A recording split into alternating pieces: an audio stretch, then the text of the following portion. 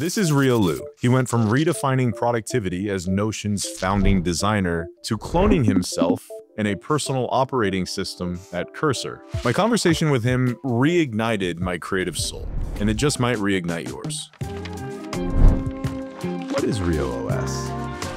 I want to show people like, oh, a designer can make all of this. Ryo and I started the same way. Little kids, nerdy hobbies, creating for fun. I made my first website when I was 11. It was about this anime I liked, Detective Conan. There's like murder scenes, and then there's this kid that will like investigate and do stuff. And I made it in front page. I think I put it out like in a free hosting site. They will put like little banner ads like below your website. We were the Microsoft front page generation, Dreamweaver, learning PHP from Rasmus Lerdoff's blog posts. No rules or process, just pure excitement to create. You're kind of starting from just building things for yourself, things that you like, and then building things that others like you might like. Like I didn't know anything. I just tried different tools and figured it out. Then we grew up, got jobs, got titles, designer. I think I got that most from Notion, or like earlier days. I was like one of the earliest people for design. Ivan would sit like next to me, and every day at like 4:30, he will come over and look at my screen and then kind of just pick at everything. I had a lot of anxiety back then. But here's what nobody told me about being a working designer. I see myself as a sponge. It's almost like you need to suck in everything from all the channels, and you don't discriminate. Like designers in a lot of companies, they need to serve all the people in that chart, like below them, right? Like the marketing people, the growth people, the PMs, the engineers, the founders. You become the sponge, you suck all these information, and then you give them all this constraints. Here's what we do. And I got really good at being a sponge, listening to the room, synthesizing ideas, making everyone else's vision a reality. But somewhere along the way, I forgot how to make my vision real. So why would someone build themselves into an operating system? The answer is in what designing actually became for Ryo. I think for designers, I would actually recommend like, play with the vibe coding tools to start. I don't want them to be too scared. Like Cursor right now, I think it's still like designed for like more experienced programmers. The thing that matters more now is actually like the thinking, knowing what to build, and how do I kind of describe it in a way that I can just get something out of it from the agent. He's not just building tools, he's building this way for him to think out loud. It doesn't have all the details. It doesn't have all the animations. It doesn't have all the polish. It's like rushed. It's like bad. And then the designer gets burned out because they can't make the thing they wanted to make. But now they can. People tell you to rest more, don't work so much. But what if burnout isn't only about working less? What if it's about not being able to create enough of what you want? Ryo said something I've been thinking about for years, but I've never heard somebody else say it. If you play like Age of Empires, you start the game with like, you only see like your little town, like right here. And then you need to kind of explore the map. Like everything else is like dark, it's occluded. You need to have seen it, then you know where to go. So you need to kind of absorb information, like become the sponge, you kind of see it. And then you can decide, maybe I want to climb this hill versus that one. I've been using the fog of war metaphor for years, but hearing Ryo say it was kind of refreshing. We're all navigating this fog of war with our careers or our ideas. And for years, I'd spent time pathfinding around the wrong part of the map. Or you can do it the other way, which is maybe you're just kind of given this little box and then you're just here. And then you paint that little box. You paint it fully. But then the problem is the box was wrong. That is the hell to climb, not this one. Then you're fucked. Something shifted, and for me, it was Dungeons and Dragons. I became a dungeon master, weaving stories and game mechanics. And suddenly I wasn't serving anyone's vision. I was creating worlds, making rules. And it felt a lot like creating with Microsoft Front Page again. For Ryo, this came in the form of building his own personal operating system. What is RyoOS? I don't really want to define what it is. It's like a playground. I want to show people like, oh, a designer can make all of this by one person. I want to show people you can vibe code something really fast, really deep, works well together, it feels cool. And then I want to just show people like all these abstractions, they are the same thing. underneath. Like I made a whole OS with apps, with windows, with files, with everything stuck in the browser, in the web page. While I was building dungeons, Ryo was building something else entirely. Ryo saw something in Notion that changed everything for him. Yeah, what pulled me to Notion was, I just thought all the SaaS stuff don't make sense. Like single purpose apps. If you look at them, they are all the same things. There is actually no difference fundamentally underneath. They're all just like data stores, databases. There's some like, rows of data. They have different properties. Maybe this status is like ongoing. This is like at risk, It's all the same thing. So why are we wasting time rebuilding the same things? Like, it just didn't make sense to me. He spent years trying to abstract away complexity at Notion, but then he realized something. What took me to Cursor is actually the same spirit for Notion and Cursor for myself. Cursor is just like a little bit more low level, meaning like you actually touch the code and the models beneath it. And that basically gives you like maximum possibilities. Like if you think about it, the world right now is kind of run by software. If you build a tool that can write any kind of code for anyone, then anyone can make anything. So the difference between, say, Notion and Cursor is, in Notion, the world, we kind of designed it ourselves for our users. And then that comes with some constraint. If you want this thing to be simple enough, you just can't have too many things. You can make each of them like combine really well and make them like super flexible, generalizable, but you will always hit a limit.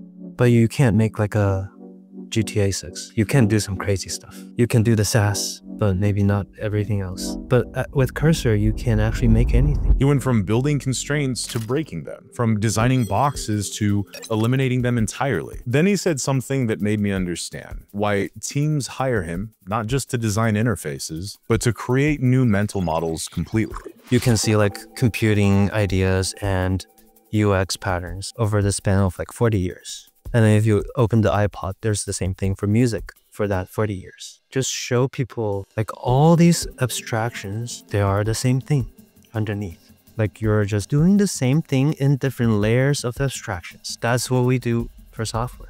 But it is actually the same thing. It's almost like he's building a time capsule, this sort of museum of computing ideas through which to distribute his brain functions. A lot of people don't realize like how cheap or like how low the cost it is to build new things now.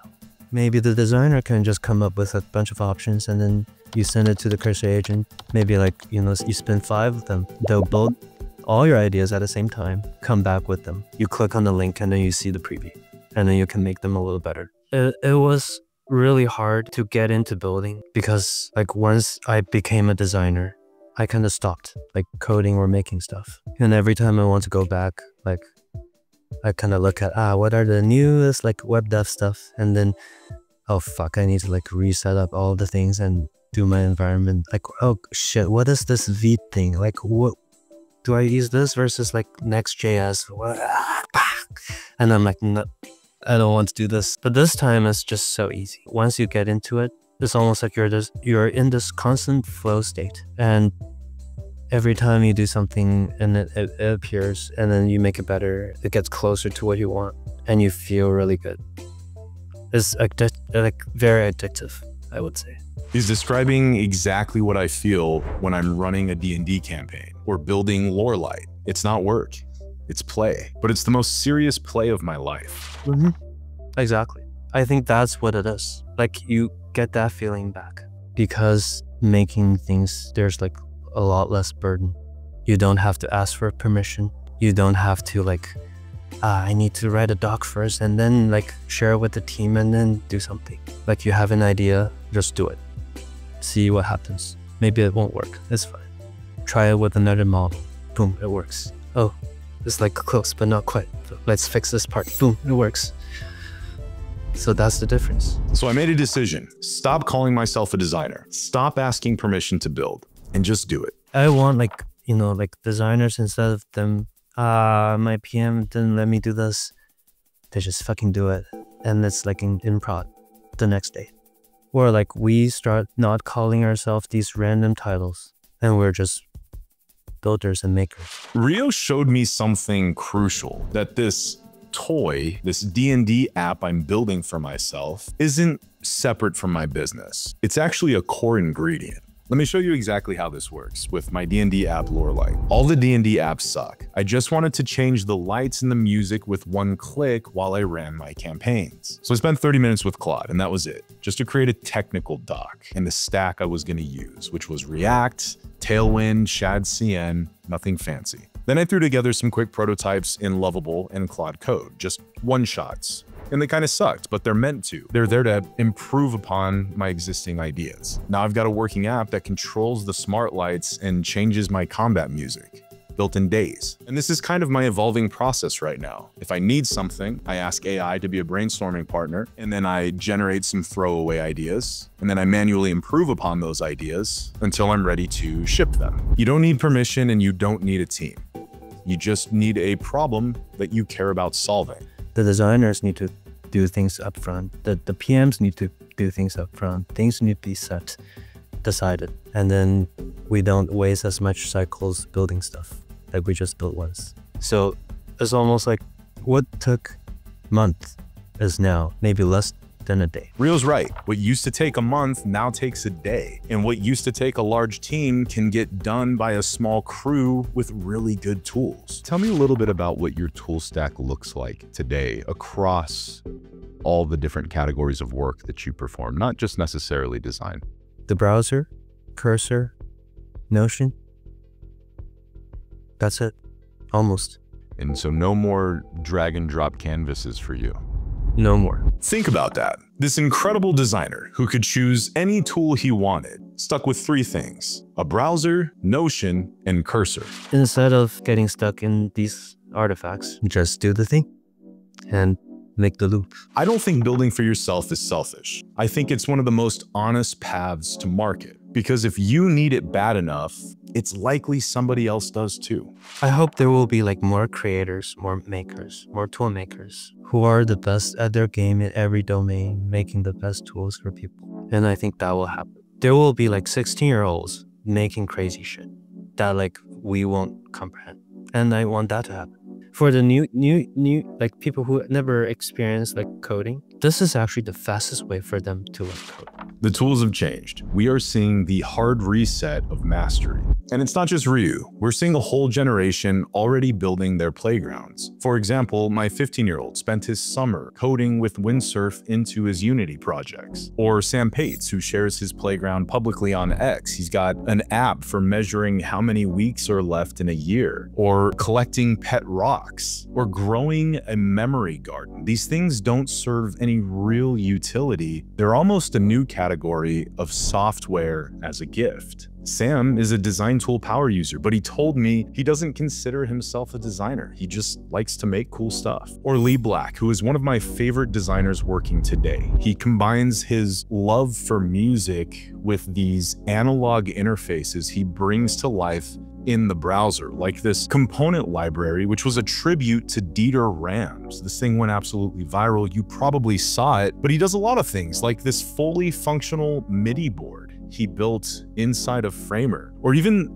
a number of his other passion projects that he just shares online. This actually got him hired at Framer. But if you want your mind blown at the level of Ryu's operating system, allow me to introduce you to Kat, aka the Poet Engineer. Her playground spans mediums and modalities, from face tracking to motion rigging to audio responsiveness, tools like Touch Designer. The kind of play she's enjoying, that she's sharing everywhere, is truly exceptional. And it inspires me to just full send into every bit of new technology I see. But this concept of a playground doesn't have to be complicated, and it doesn't have to be code. Like Tatiana Siguleva, who's been playing at the cutting edge of image and video generative tools for a while now. If you wanted to see a really good example of someone using generative AI media and turning it into something uniquely their own, or just marvel at someone who's a super user of this technology, Tatiana built a catalog of incredible work that has inspired teams like Perplexity to test the limits of these tools. Your playground is already in your head. These people just let theirs out.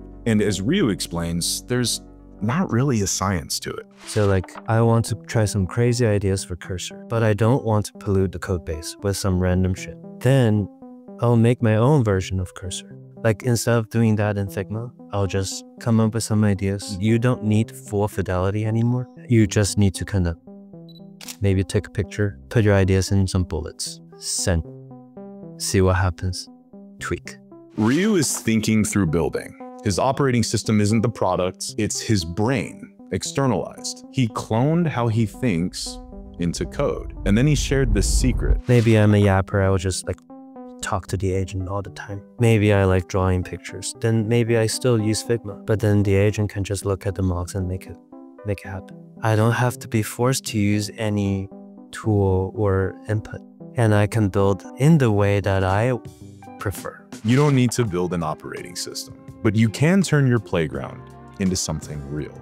For me, I think in stories and game mechanics, so I'm building Warlight. To some degree, it is my brain externalized. Ryu showed me something I wasn't prepared to see. He built an operating system to have a place to play, to think out loud in full fidelity instead of static pixels. And those 16-year-olds he mentioned, they're not waiting for permission. They're already doing it. No preconceived notions about how things should be done, just doing. I miss that. So I'm building my own playground where stories become experiences. So do me a favor and ask yourself, what playground would you build? Because I promise you, it is already there in your head when no one's watching. And it might be time to let it out. I'll see you next time.